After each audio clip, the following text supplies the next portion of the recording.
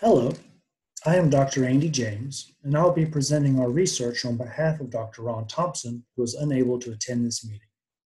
I'll describe our work developing OPTiMA, a mobile app for reducing relapse among adults receiving medication-assisted treatment for opioid use disorders.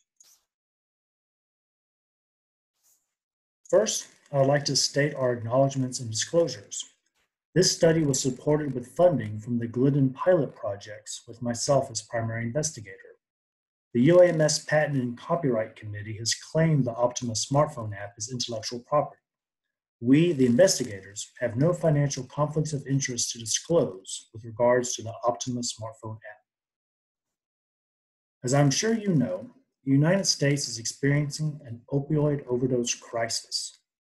In 2018, over 130 people died in the United States each day from opioid overdoses.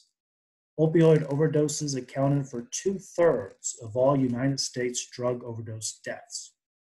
Rural states are particularly hard hit, as they suffer from the perfect storm of higher opioid prescription rates and reduced access to health care, culminating in rural opioid-related mortality rates up to 4 times greater than those observed in urban areas.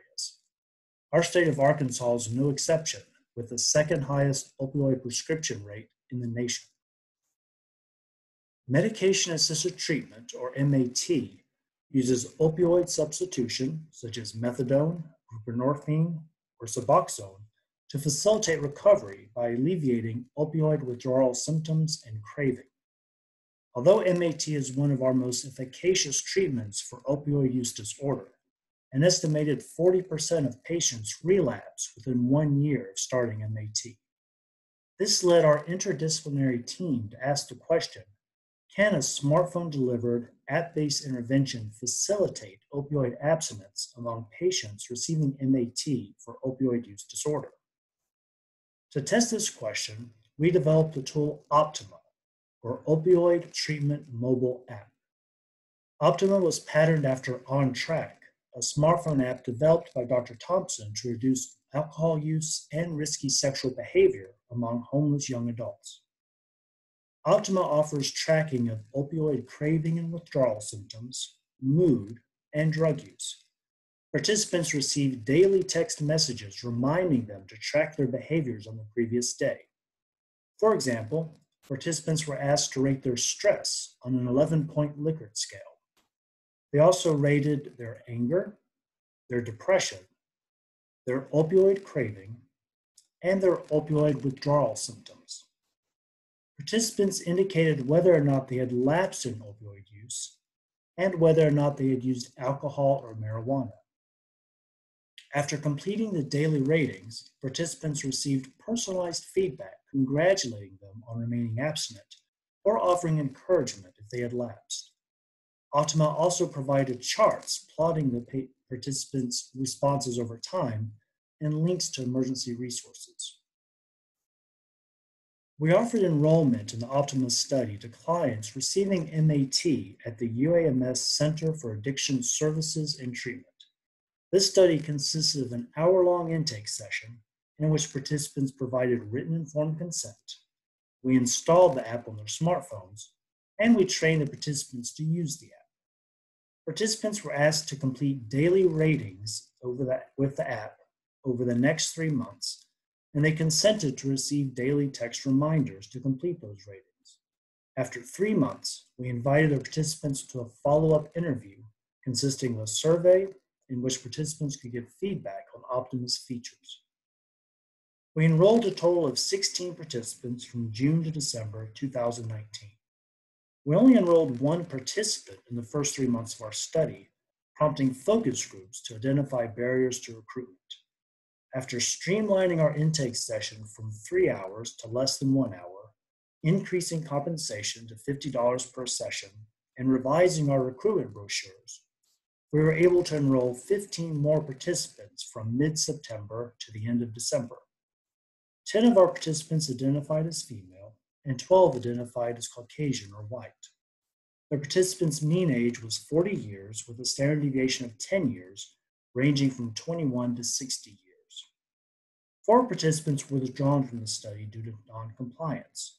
2 participants never used the app after intake, and 2 participants only used the app once after intake. We theorized that if OPTiMA facilitated opioid abstinence, then the percent days of OPTiMA use during the study would predict opioid outcomes. The first these two charts illustrate OPTiMA app use in our sample. On the left, we show that percent days of OPTiMA app use decreased over time. Participants used the app for a median of 47% of all possible days in month 1, 18% of all possible days in month 2, and 20% of all days in month 3. App usage was significantly greater in month 1 than in month 2 or month 3. The figure on the right depicts app usage by day for each participant. As you can see, there's quite a bit of individual variance in app use, with subject 4 only using OPTiMA for 12% of all possible days, and subject 12 using OPTiMA for 97% of all possible days. We next sought to evaluate factors influencing OPTiMA use. In our sample of 7 subjects acquired at time of abstract submission, we reported that stress at intake predicted percent days of OPTiMA use. We also reported that anger at intake predicted OPTiMA use. These findings did not hold in our larger sample, neither for percent use across all 3 months, nor for percent use during the first month. However, we report that 100% of participants who used our OPTiMA app remained abstinent from opioid misuse during MAT as determined via weekly urinalysis testing. We generated a survival curve comparing weekly lapses in opioid misuse between our OPTiMA sample and a sample of 33 MAT clients who enrolled in MAT during the same time frame, that is, from September through December 2019, and who did not participate in our OPTiMA study.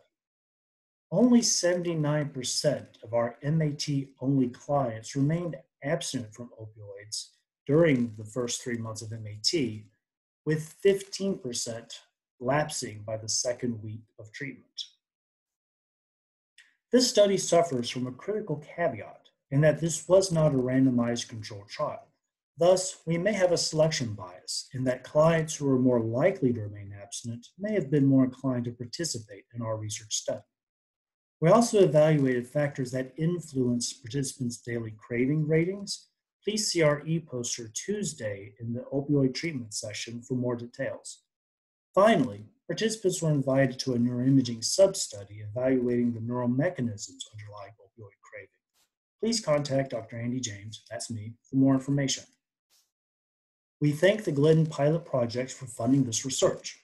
If you have any questions or comments, please contact Dr. Ron Thompson Jr. or myself, Dr. Andy James, at the emails provided. Thank you.